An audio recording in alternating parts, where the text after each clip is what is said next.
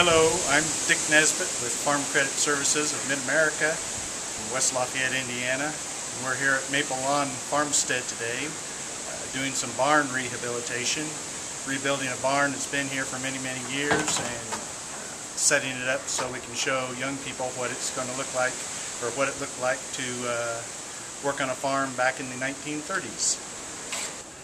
We're here working with FFA from across the nation.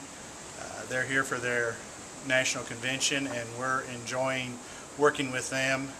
They're scattered around today, not here right now, but working with them and showing them things that can be done on the farm and how they can help rebuild and how we can maintain some of these older structures.